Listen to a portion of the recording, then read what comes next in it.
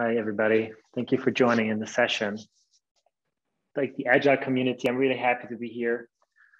Really like hanging out with Agile people. I'm not a Scrum Master, I'm not scaled Agile, anything. I guess we draw a lot.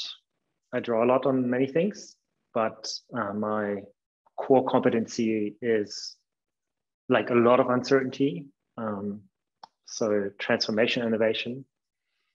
And we just have a tremendous overlap, but I think I'm drawn to the whole community always because there's this nice people focus and I just feel very comfortable. So I'm really glad coming back here again, being able to present again. And I would love you to engage a little bit. I know it's hard, but I've done this presentation, not this one, another one last year. And that was a bit, it's psychologically a bit hard because like you have no, you don't see anybody, you don't know what the other people are thinking and so on. So at some point it might get to you. It got to me last time. So a bit of engagement is great, right? So saying, I don't understand it, like anything critical, any question, a thumbs up is really much appreciated. You can start right now. So I also, before we go into it, you see Chromatic's logo down there.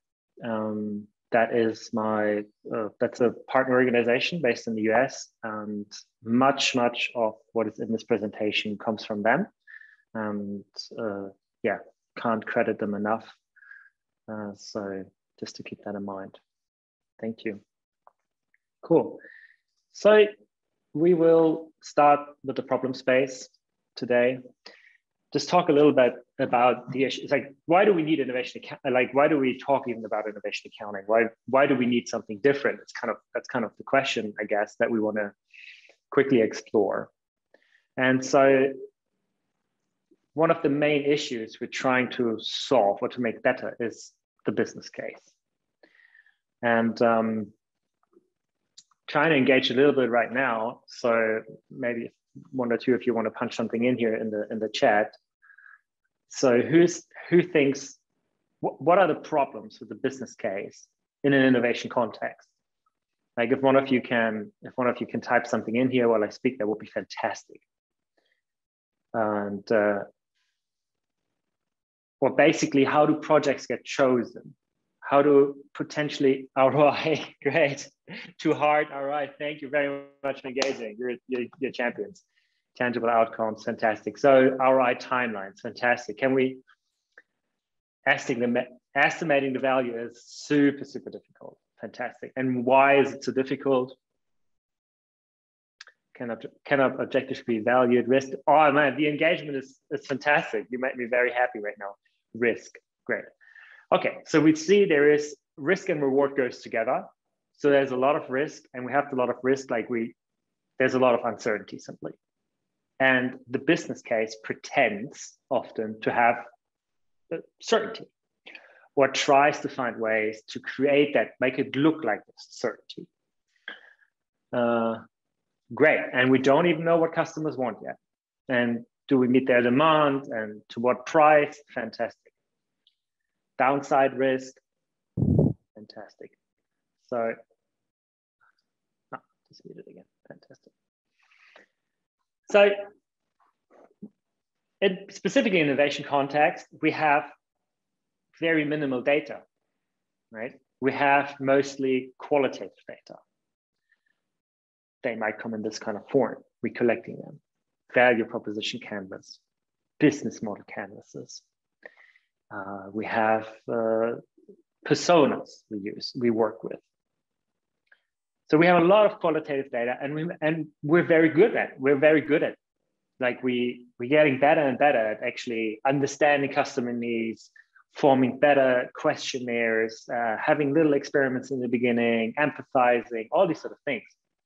But at the end of the day, all of that stuff has to be translated into something that looks like this. And that's just no good because we know it doesn't really work. And for once, it creates a massive disconnect between those who come up with these ideas, who create backlogs, who see a chance, who see a glimmer, like a glimmer of hope, so to say, like here we have something, we have a few ideas. And those who have to then, like the business sponsor, the finance department, and so on. Like, how can they possibly really understand each other? And the systems within companies, as we know, at the end of the day, you have to calculate a number. And so that's something the space where we thrive, the space that we love, the space where we try to solve more problems, really for both parties, really, right? We talk a lot about empathy with our customers, but I think we should also have empathy with like the CFO and see how we can tackle the problem from that angle. I wrote an article, I shared a link with you together with Tristan, and we identified actually 3 distinct issues with the business case. As you said, they're not accurate. Right? The net present value, like one number. We're asking folks like for one number 5 years down the track. And like, we don't know. We don't know the tech we're using. We don't know our customer acquisition costs. We really don't know, but we have to do this. And so we're basically forced to make things up. In a sense, there's no other way to get it over the line. Like we have certain expectations. We know these expectations in an innovation in an uncertain context are even higher because we know we get discounted, right? So we get this heavily discounted because any business sponsor, any CFO knows that that's risky, and that's the tool, how they do it. So what do we have to do in return? We have to like make up a higher TAM. We have to pretend the market is larger or whatever it is to get this over the line. It's like the system forces us to make it all look a little bit better than it really is. And lastly, it's just not testable. It is testable, like ROI is testable. In 4 or 5 years, we know whether or not the ROI happened, right? So that's really the problem. Like we want to know much earlier, we want to have better predictability, and we want to know much earlier whether or not something has any hope of survival or not. Like, does that make sense? Is that summed up a little bit, or are there any questions at this point? No. How many people dropped out already? Not too many people are still coming in. Great. Thank you. Testing the hypothesis. Yeah, in a sense, that is, if you want, it's not really phrased as a hypothesis, but right, yeah, like the ROI is at least an assumption, right? So we're assuming X, whatever ROI. And yes, it's tested. It will be tested. The market will test it. Yeah, and we know it's, anyway, early validation. So what we're looking for exactly is early validation. Ideally, in a quantifiable, like where we're trying to bridge that, what we're doing quantifiably with all the qualitative knowledge we have with a quantifiable model. And we're looking for something that we're looking for something that is testable a lot earlier, right? And so the solution, so to say, for that, or we believe the solution is innovation accounting. So how many people are vaguely familiar with innovation accounting? Like, have used anything that they would call? How many people used? Can anybody just say a thumbs up or so if they have used something they would call innovation accounting? Sweet. One person, hands up, fantastic. Yeah, if we're not together, otherwise I would ask what it means for you and so on, but maybe we skip that, might be a bit challenging, but great, fantastic. So to introduce the concept, it was coined by Eric Ries, and ever since he coined that, the term gets broader and broader and broader. But to bring it home, it's good to look at it from this perspective of levels of innovation metrics. So when we measure innovation, we usually break it up into individuals, like skills, how teams are performing. That is often very different from how projects perform. Like a team can do exactly the right thing at the right time, but the project doesn't necessarily need to succeed for the team to do really good work. So those are different, we need different ways of measuring that. Then we're looking at the project, and that's really what we're talking about today. And that's traditionally what innovation accounting meant. So how can we make that a comparability, predictability? How can we have lead indicators and all these sort of things? We can look at the portfolio, at the funnel, and we can also look at the ecosystem and look at broader components, broader limiting factors to building out the ecosystem. So we're looking at the project today. So how do we get from something that looks like this, or anything else, plug any tool in there, to this in a sensible way? And not really to this. This is not really what we want. But we want a spreadsheet. We want to talk the language of numbers, ideally. So this thing's way too specific. Like we're asking entrepreneurs or innovators to come up with a number we know they will never hit. Most likely, it's underneath that. Yes, just statistically, like that's just most likely the case. But can there be single numbers? Yeah.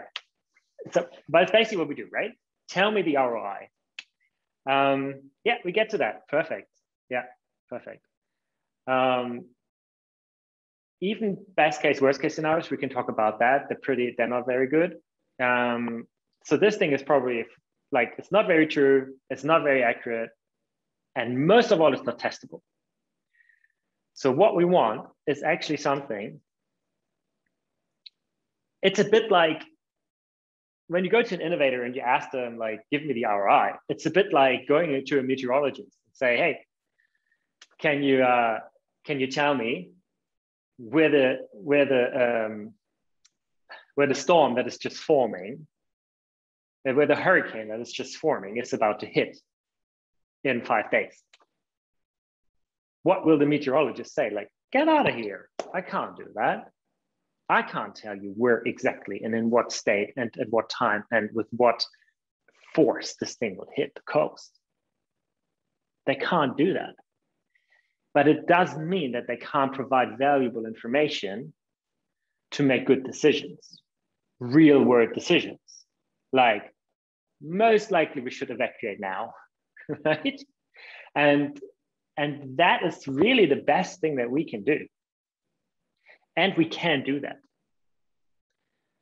It is basically a range. It is a range of possible outcomes. And the further you go into the future, the further the range obviously is, because you know less and less and less. It becomes less predictable, right? But the earlier we can quantify, the earlier we can make good decisions.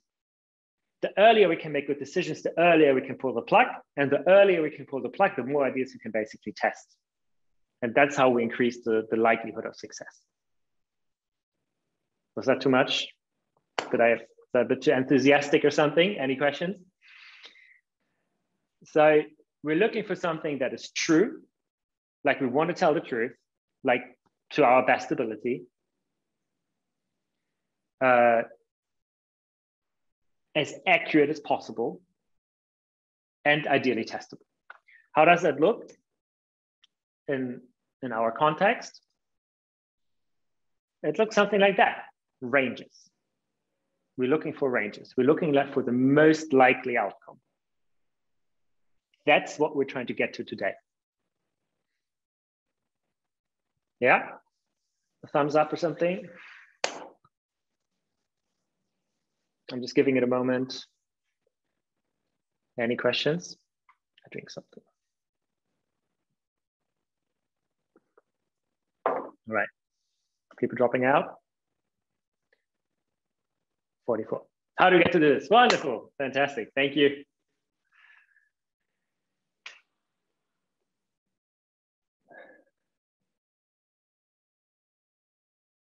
Yeah, exactly. By what's likely.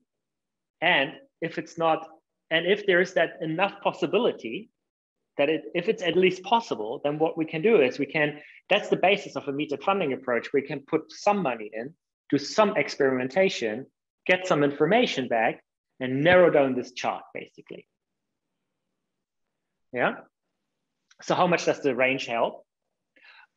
Let's pause that question and maybe ask that again later, if that's okay.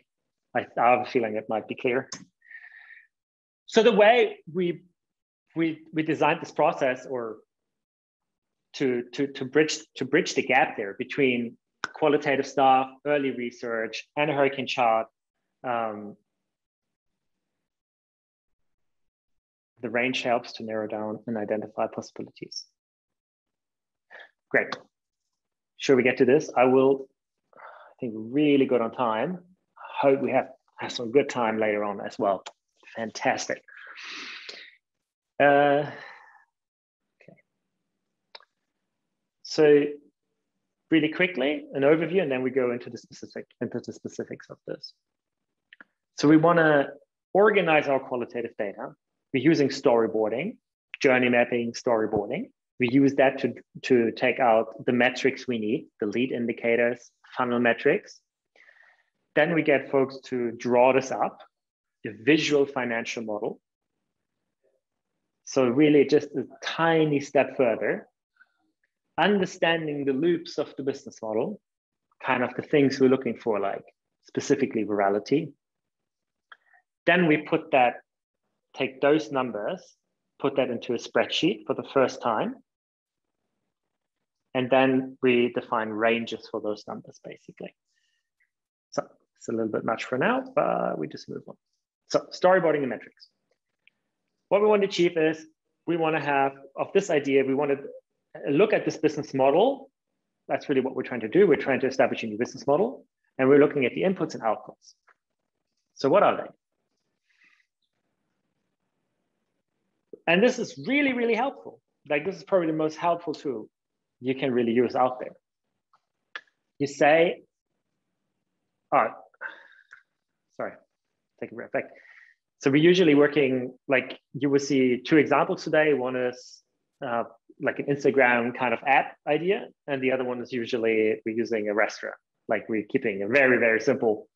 And that's kind of the ideas, the examples we go with, right?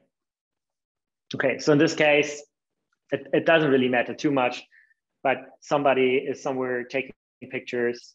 The picture's not really nice, right? And you see this with the smiley faces, and then the assumption here is that they go to an editor and they get a wonderful photo back, right?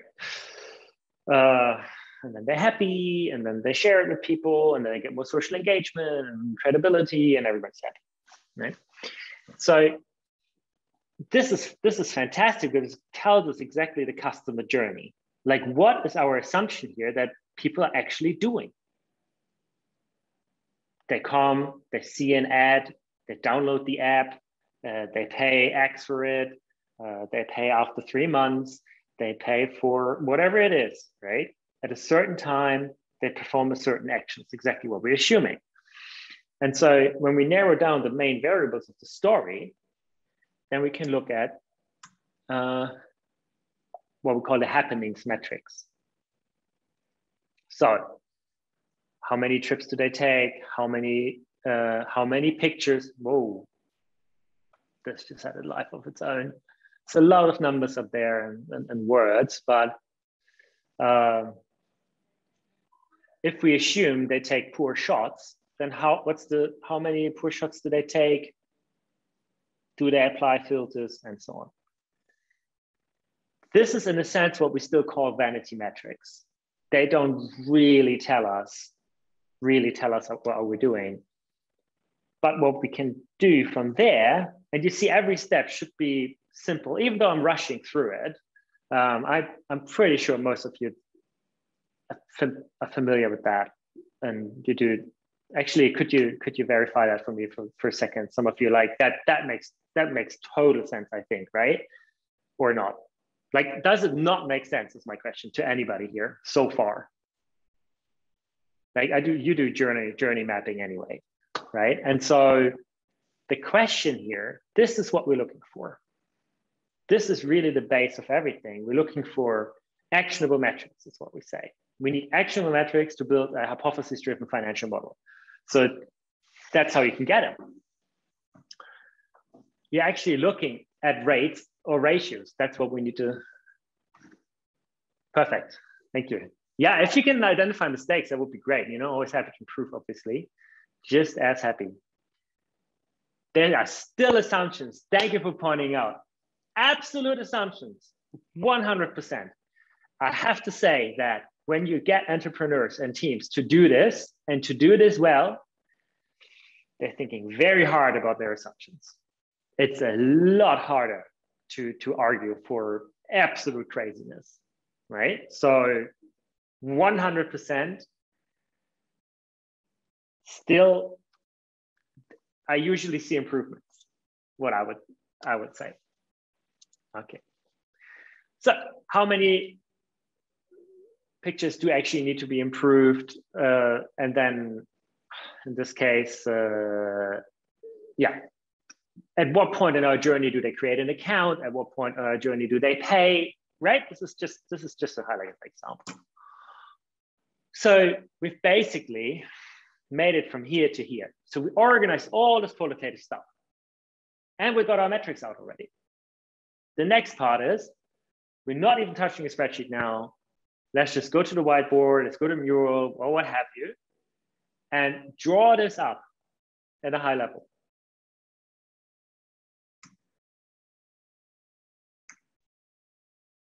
So from here to here. The pirate metric framework, we're just going through it without really mentioning it too much. Like it's going to be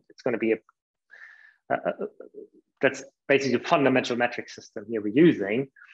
It's great because we always look at it as a funnel, right? So we look at customer behavior in this funnel. So how many visitors come now? We went from the app. Forgive me for that. I should change that in the future. Really, I have the same example in the same slide. We're looking at a restaurant now. Correct. They can be 100%. 100%. We can actually stop there, not do anything else, and already try to kill our assumptions right there. Like we can already look like have a feeling, have a voting, have a 2x2. Impact over uncertainty, business impact over uncertainty 2x2, just from that storyboard, and prioritize risk and uncertainty. 100%. I'm just responding to the chat, right? And in a qualitative way, go out, gather more information against that. 100%. And that's what we do, and it's beautiful. And I recommend everybody to just do it. But we're looking for a model, right? We're looking for something where we've got 10 ideas and we need to choose and we want to go further with it. And we're looking for a quantifiable.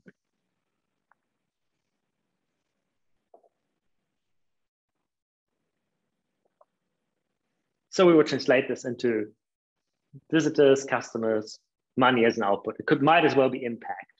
Also, yeah, the challenge is often I find like a little bit like when you have internal projects, like my examples don't necessarily translate too well. So if anybody wants to jump in and see how they can translate it into like internal organizational, like in large organizations, internal projects that you might be very busy with, and see how you can like bridge what we're talking about here to internal stuff. Very helpful. Cool. But really it's about understanding the loops, and it's not a minor thing.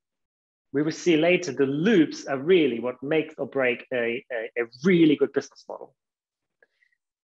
Retention, obviously, right? If we have folks using our product, like, I don't know, a fidget spinner, and then they throw it away and that's it, right? Or they come, they take one picture, they go away, that's it. Like, sure, might be okay in certain circumstances, specifically if you want to have, yeah. Retention is one of the big levers of growth. So without retention, you usually have a big problem growing anything in any sustainable way. And so then we look at referral. Insanely, incredibly important, specifically when we want to have any hockey stick curve in our business model. If we want to argue for anything remotely like that, we'll see later. It's very, very important. And they might refer at different points, right? They might be paying money first and then refer, or they might come in and then they refer to 3 people and then refer to 1 later, and so on and so on. But these are very essential assumptions we need to talk about. And this really helps to align the team, to align stakeholders, to talk to each other, right? And not sitting in front of some spreadsheet and putting some numbers in here and there, right? Like it's fantastic just for, you know, team cohesions, I suppose, or whatever the right word is. Yeah, returning visitors. There's so many possibilities for loops. We can subdivide this funnel a little bit different and really understand our business model better. And from there, we can take what we had earlier and put those numbers in. As you said, they're all assumptions, 100%. But what we should have at this point, at least, is we thought about it really hard. There needs to be a logic, otherwise this thing breaks. There's this, right? There's a certain sanity check. And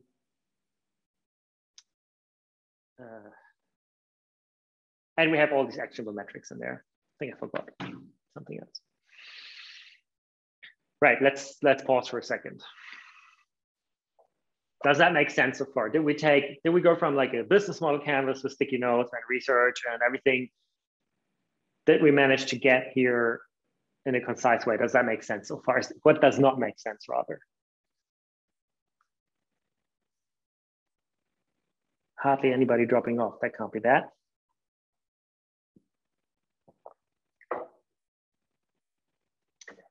Great, correct. They have different, and that's a great point, right? Because like, if we knew the business model already, then we don't really need to do fancy stuff.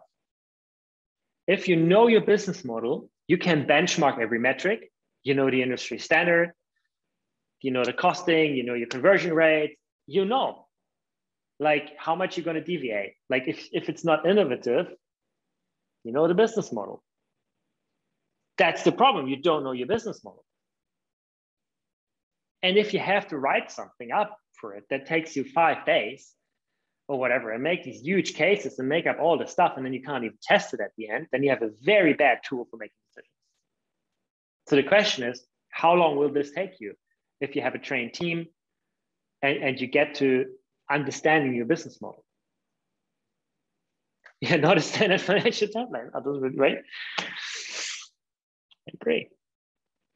Well, people do it and people are incredibly good at it, but it's usually the people who are really good at telling some sort of financial story, right?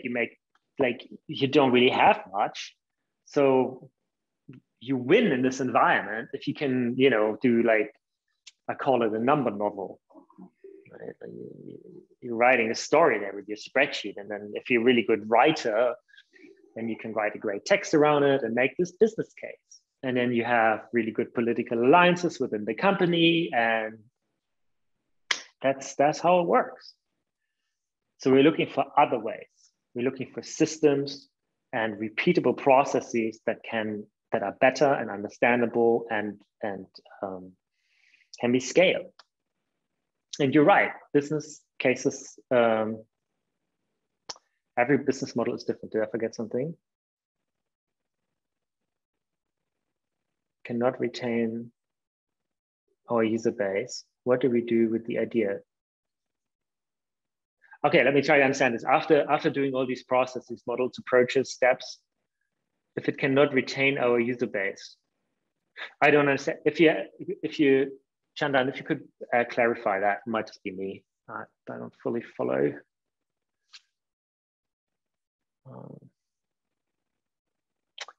I might just move on. Let's just set this overview stage anyway. So we came from here to here to here, right? And the idea is here that, or the promise is that from there to the spreadsheet, it's not so far anymore. Like we're coming very close to the spreadsheet now. And hopefully we took everybody on the journey. Everybody who does research, everybody who's excited about a new idea about, hey, we can deliver value here. I know people want this at least, right? But their financial acumen is maybe not so, not so high, or they're scared of spreadsheets. Like how many people are scared of spreadsheets? Because like some folks in the organization are tremendously good and hardly know how to navigate it. It's intimidating. So how do we bridge this gap? How do we bring people together, and how do we make a process that works? And that's the idea here. Like now we come from this visual model that everybody understands. Now we touch a spreadsheet for the first time. Quantify the model.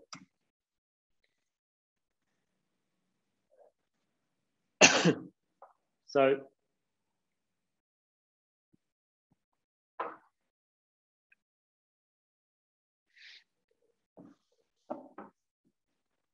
it's quite beautiful because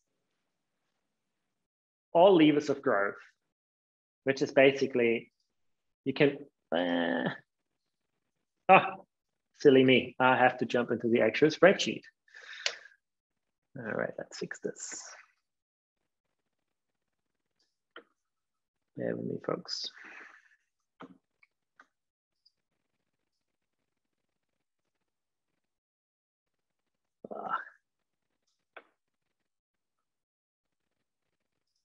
How about that?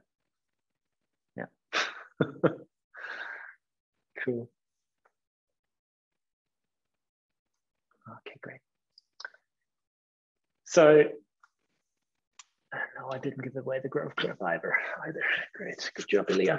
Go. So,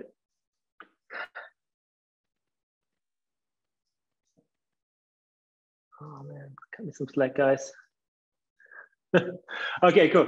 We have the, oh, what a mess.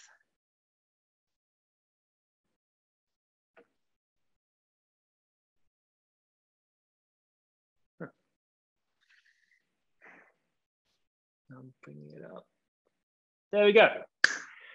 All right, so in here, we can now, even with this basic assumptions, all blade assumptions, we can start playing around.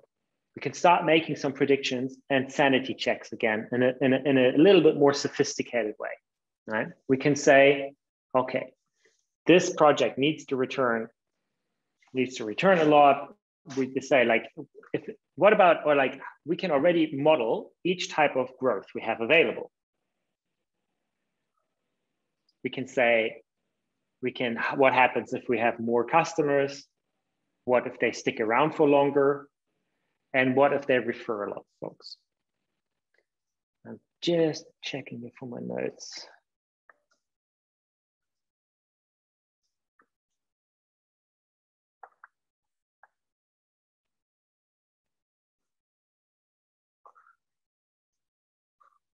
Are we good with time? Yeah. Cool. So we can see down here, we can play a bit with the numbers. So I'm just asking you one thing. How do we achieve exponential growth? Like what variable here do I need to modify? Like visitors come into my store, 50% of them become currently customers eating lasagna. I make 20 bucks out of them. 50% of them come back every month in this current assumption here. And 50% refer. And these are the costs, but let's leave out the costing. Referrals and retention. What do you want me to do with either of this?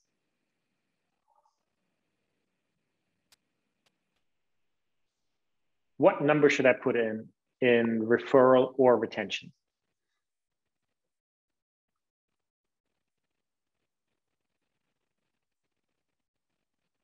Don't say 110 for retention. Huh? For referrals? Yeah, what number should we punch in there? Nice, exactly, no idea, 75. Let's just have a play. Fantastic. And what happens? Not yet. Imagine a business model, that great.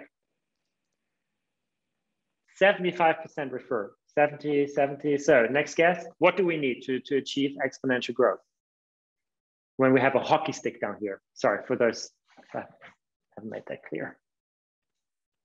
Let's try 80. What happens when we do 80? Not even linear. 200. 200% referral. Well, let's see, let's go up a little bit. 90,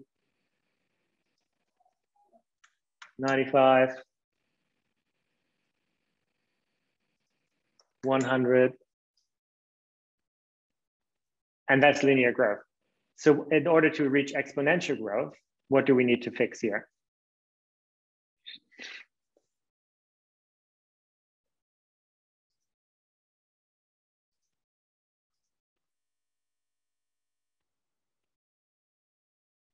Nothing?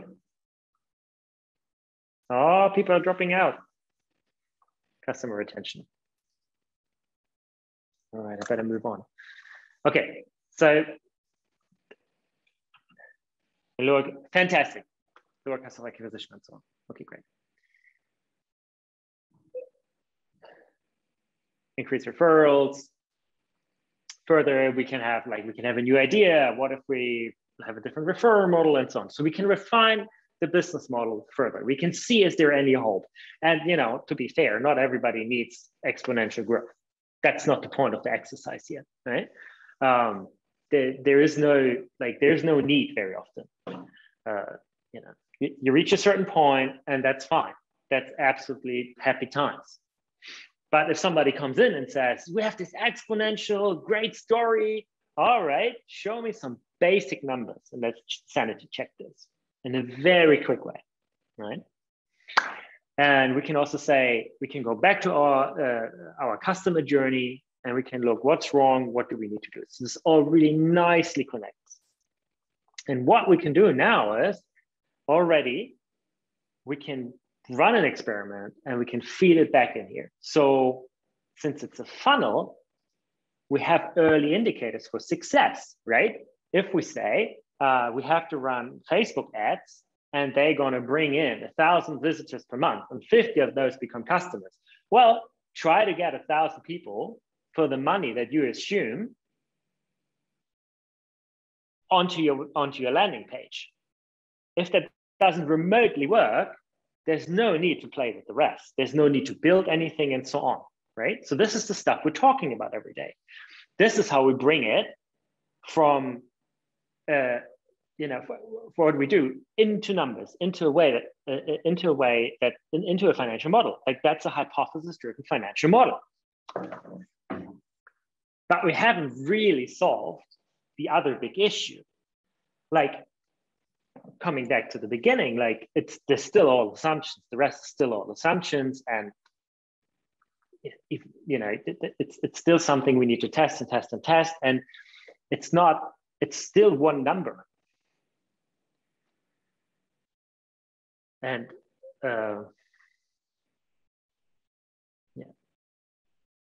so I'm just wondering if we should go back to the presentation here.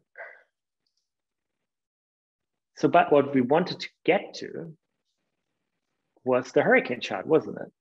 Like we wanted to do that. And whoa.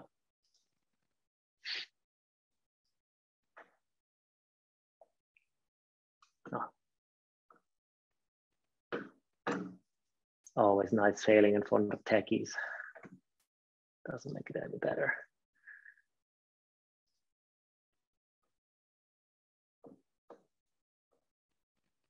Alrighty.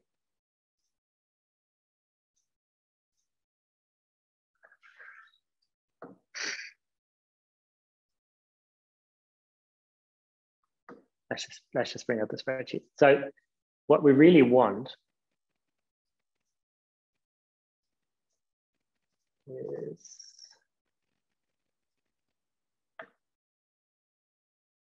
ranges. Who has heard of a Monte Carlo analysis?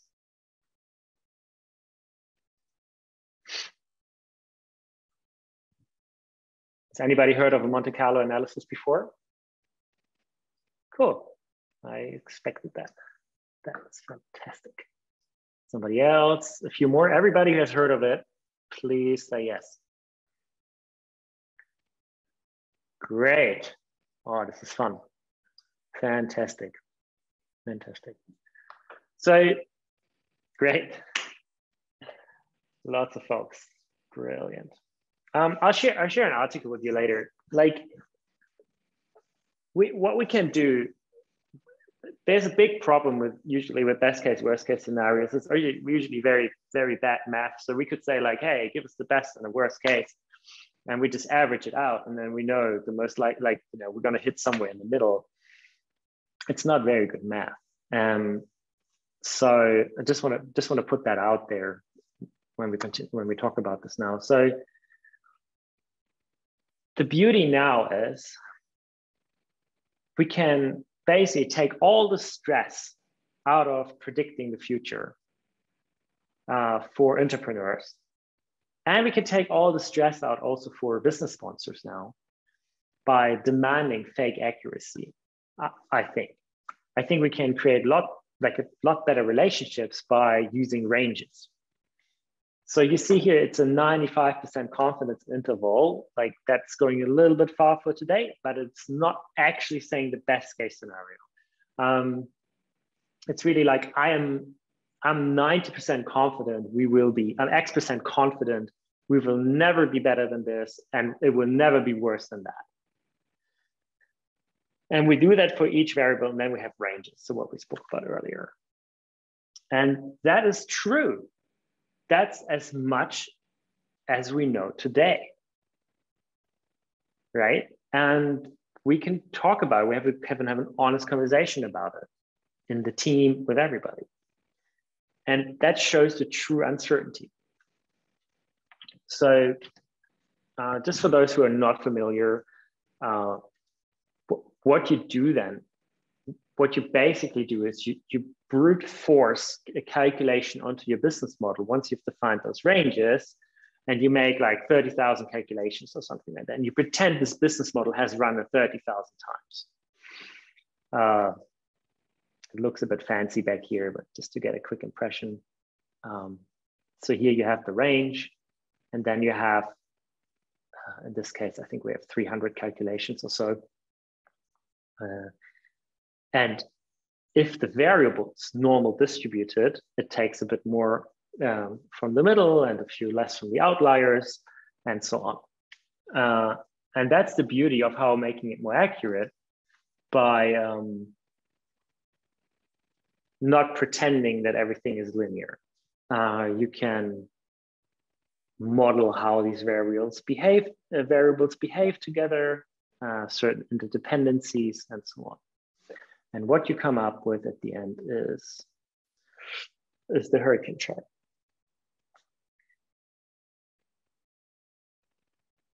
And there we are. We're the meteorologists of business modeling, right? And what did we have really? We often really have an idea. We have a few assumptions. But this is really the best thing we can do in terms of predicting the future. This is the most likely outcome, still possible, pretty unlikely. But as we see, this calculation here is far below the what we usually take as the basic business case. So I think the one point I really wanted to make is that you have a lot of uncertainty, and the innovation team's job is not necessarily to identify the winner in the beginning, right? None of you guys should be expected to have good ideas like every single time, right? But progress should look like you're actually learning. And now you have the ability to run an experiment, to get some qualitative data, to do research, and to come back and then narrow down the ranges. And it should narrow down your hurricane chart. And you should be able to, each week, every second week, show progress and communicate with everybody else your progress in the company. That gets me really excited, right? So that's how we bridge the gap. There's some lessons learned and some shameless self-promotion. We do have a course on that. Yeah. So I will stop the presentation here, I think. Maybe give me the chance to share this one link before we drop off here in case somebody wants to do that. Yep. Cool. Yeah, so I hope that provided an overview of our take on innovation accounting is how we bring pirate metrics together with ranges, with better math, and how we treat UX teams well and the finance department well equally. Thank you.